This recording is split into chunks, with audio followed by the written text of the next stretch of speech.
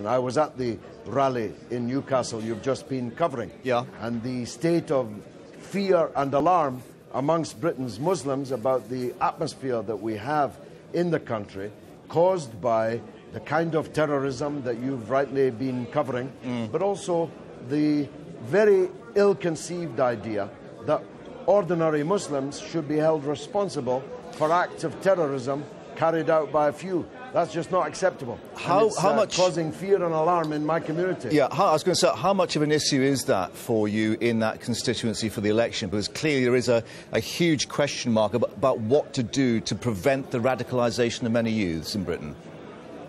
Yes, we do have a problem of extremism, and some of that extremism actually bursts out as terrorism.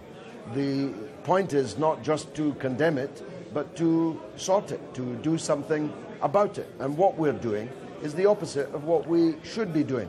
Instead of linking arms with the Muslim community in Britain and tackling this extremism, we're branding Muslims as extremists, almost as a default position.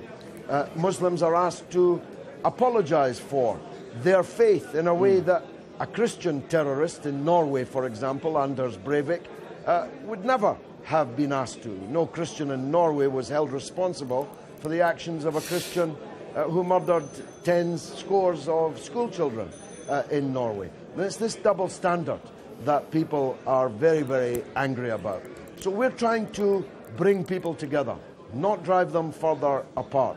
And I'm afraid that some of the coverage and much of the rhetoric from the political class is dividing our people rather than uniting them.